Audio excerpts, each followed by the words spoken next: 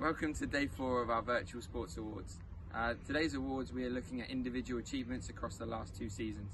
The first award that we're going to give is the Cricketer of the Year award.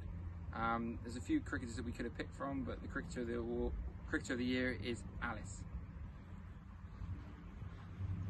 The next award we're going to look at is the Gymnast of the Year award.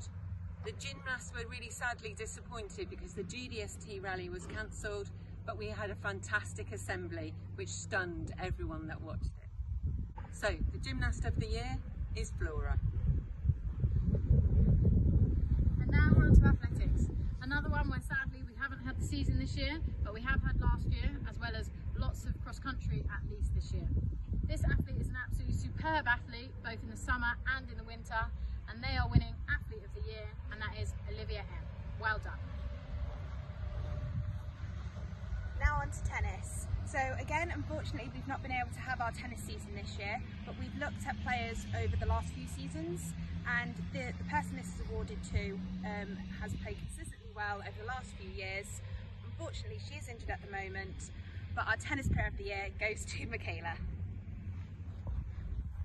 And finally on to badminton. So Mrs Stonks is very sad that she can't give this award out herself, but this player has been brilliant throughout the year, and the badminton player of the year is Sarah.